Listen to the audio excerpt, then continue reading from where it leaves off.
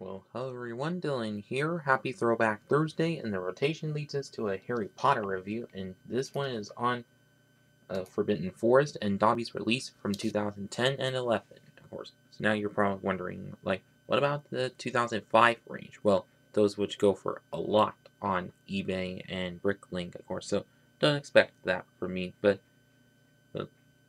anyways, let's enjoy the reviews.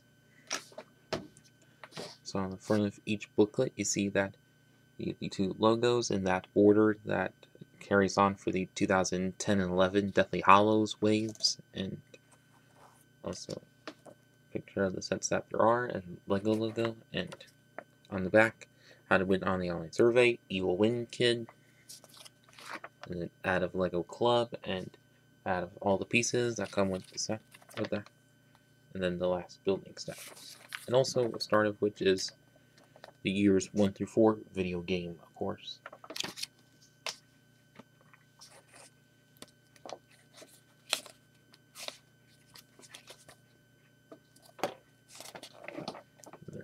Lego Club, years 5 through 7 game, and then out of most of the sets. That's for this wave of which, so expect reviews on some of them pretty soon as well. And also the classic board game game set, of course, and then all the pieces included, and also the feature of the set and last step.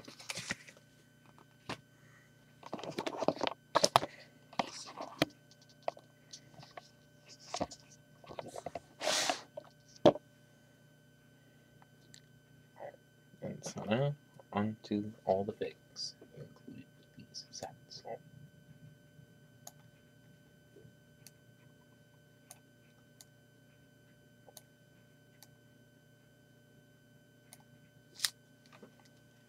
So from left to right is, first we have Narcissa Malfoy, which is mother of Draco and Lucius's wife, of course, who we haven't seen in any sets since this one, and of course holding the black bar wand, of course, and besides that, hairpiece of which done quite a lot in various ones, but has some good printing to it, and also you get some good front torso print and a slope skirt or slope dress piece done quite well then.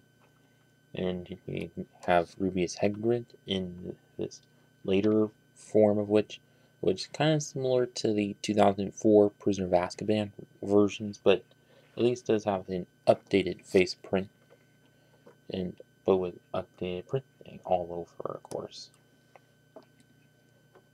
And last of which is He Who Was Not Be Named, and which kind of identical to his version in the Dimensions or Lego Dimensions Team Pack, of course.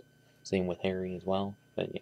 And you can see holding snake piece, probably representing the genie, and of course white bar wand, of course, and also included in both sets is Harry himself, of course, and of course this version has still having that same hairpiece that he's had since the start, at least until updated with 2018, and also regular minifig legs, of course, at least until the 2018 versions, or 2018-19 wave did give the mid legs, of course. And onto Lucius Malfoy, which kind of similar to other versions in the past, but hairpiece kind of the same as well, and face print of which done well, of course.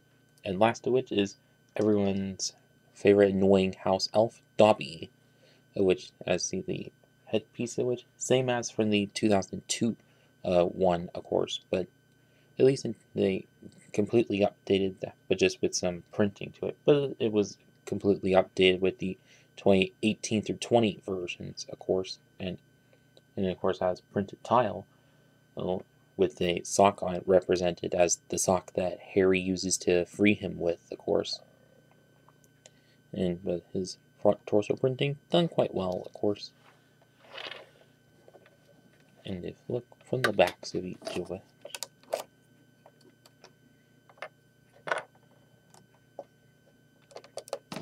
Oh, hang on.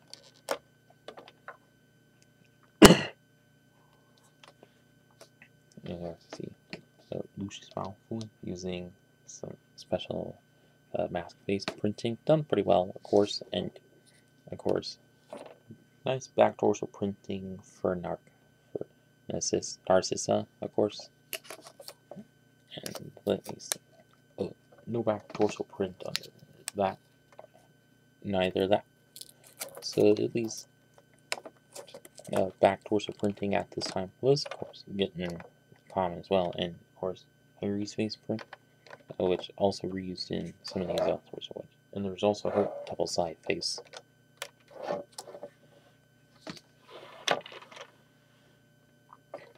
Oops.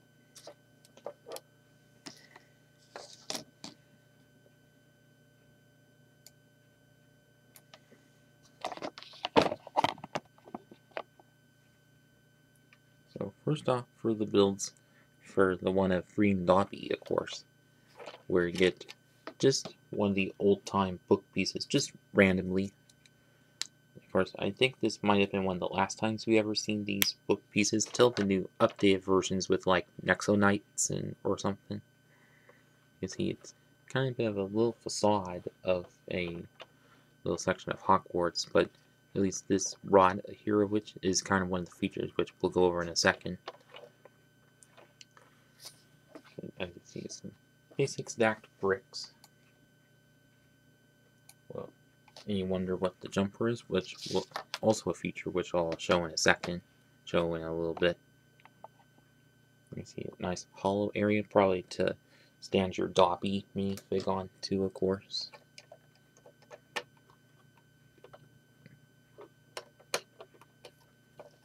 There's, and of course, a pair of cone pieces with the torch with flame pieces on them. But on this side, which you got black spider piece, older style one, and of course broom, which. But on this other side, which nothing at all. But instead of a spider, it is a gold stud, probably representing a golden snitch, of course. But on the top part of which got a few jagged slopes and also this archway, but still in the sand green color, like the earlier sets also have, and also the recent 20th anniversary sets also did have, of course. So now on to the main feature of this is, like you get Lucius here, and also with this rod here, with tap on it, and or if you push on it hard, and makes him fly forward, of course.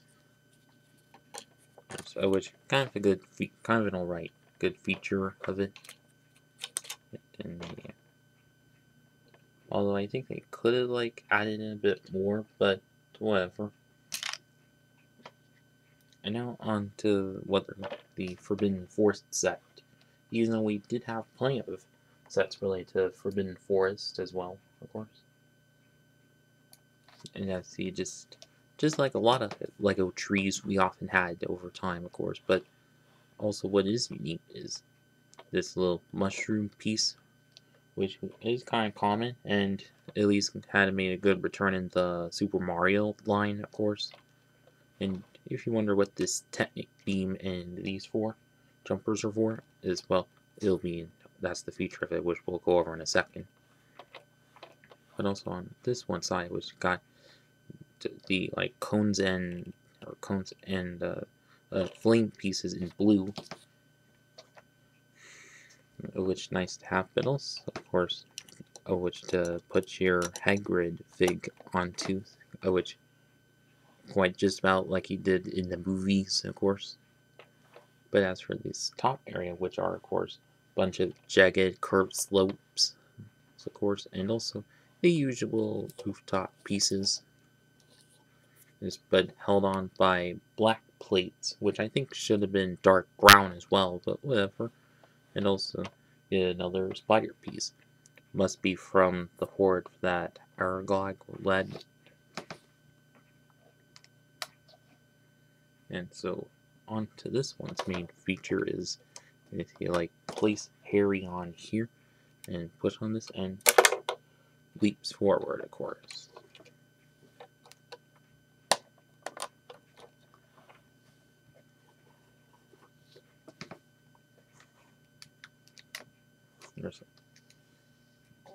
So although if this one was to be remade, I think they also could have done like one that is the lake that, or the frozen lake that Harry jumps into, of course, shirtless.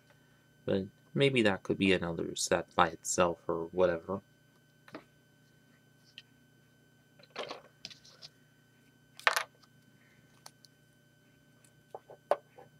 And so now on to the final verdict.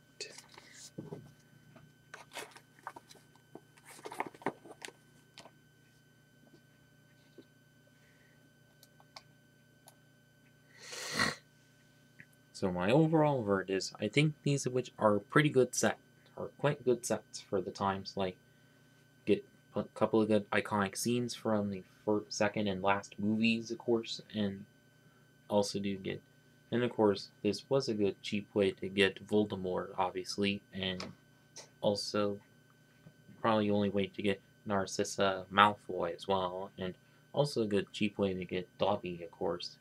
At least until with the other sets that we had eventually, obviously. But also these which do provide good parts packs, like of course, good set to add into a Forbidden Forest display, obviously, and yeah. And so now if you're looking to get these sets for your collections, definitely pick them up. Or if you still have, and also if you have good memories of it from back then, or still have these from back then, well, hope you have good memories of them. And I'm sure hope, and if you can find these and these anywhere, then definitely get them. eBay, Bricklink, whatever. And that is it with this video. Please like, comment, share, subscribe. Thanks for watching.